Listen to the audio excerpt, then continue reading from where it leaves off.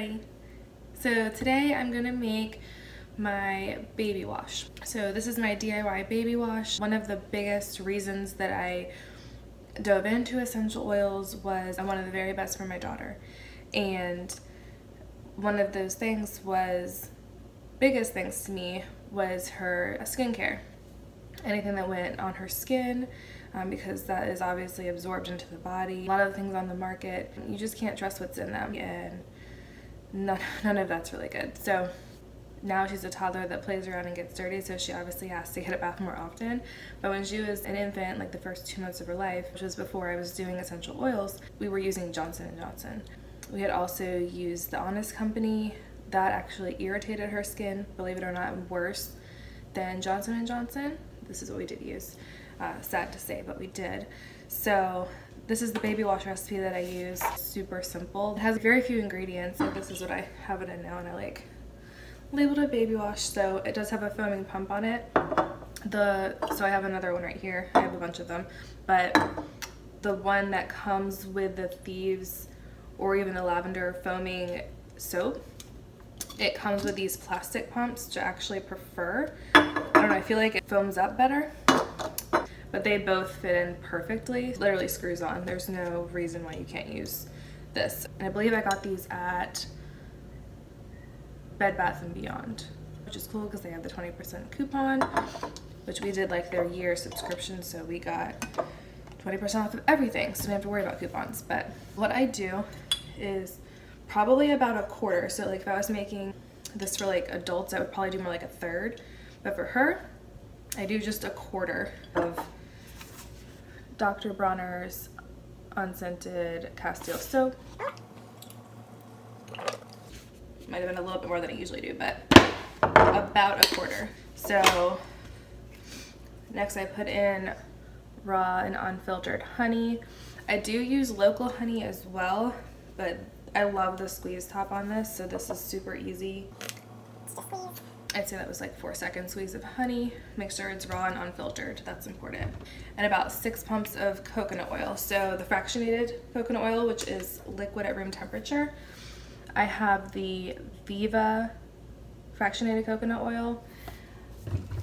I was gonna buy another replacement of this and I couldn't find it at the time. So I also have Sky Organics fractionated coconut oil. They're both great.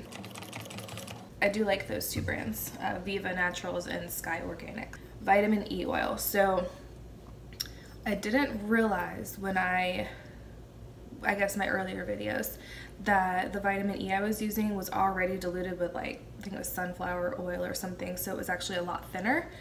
And this oil that I got now is 100%. So is it Valentina Artisan Skincare? So it's 100% pure. It's a single ingredient, which it literally, it's 100, where is it at? 100%, I don't know, you can see that.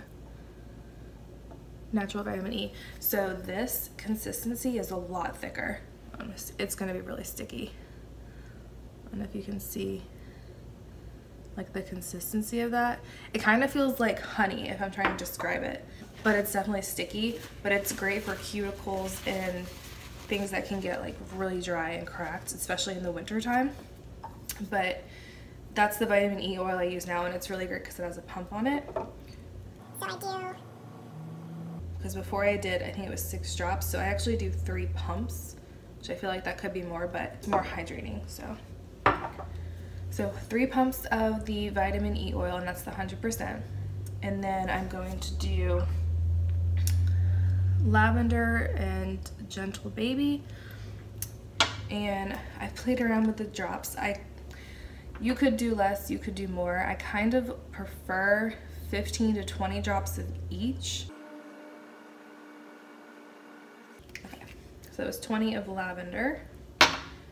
And Gentle Baby, I have to open my back up because baby's sleeping, and that's how I can record this right now. But Gentle Baby is up in her room, so. Okay. So I did 20 drops of lavender and 20 drops of Gentle Baby. They're by Young Living, the oils that I love and trust. So it kind of looks like that. I do kind of mix this around before I add the water because that's the only thing I need to add that's left. Oh, it smells so good.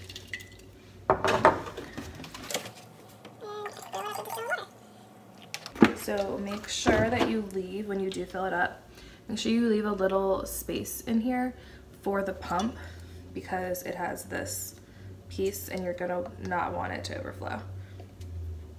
Trust me, I've done it and it's kind of a mess. You can see how it's still kind of stuck on there. I literally will just shake it until it's combined. It's moving. Yeah, trust me, it does dissolve. You could also warm up the water, which I do sometimes, but I did not warm it up today. Not hot, I'm talking just a little bit warm. Yeah, see? Dissolved. That's it. So that is the DIY baby wash with obviously Young Living essential oils. These are also always in my diaper bag, especially all of the Kid Sense line, and I absolutely love them. I've even used this exact mix for my husband and I too. So we also love the scent of Lavender and Angel Baby together because I usually like to get a shower at night. Oh, and these are also, the size bottle is also it's a 19 ounce foaming pump. You could, it doesn't matter honestly, but if you wanted to kind of scale down your batch or make it bigger, you could always do that, but there is no right or wrong way, but I do like these particular ingredients mixed together. So I hope you guys enjoy and have a great day. Thanks, bye. But they both,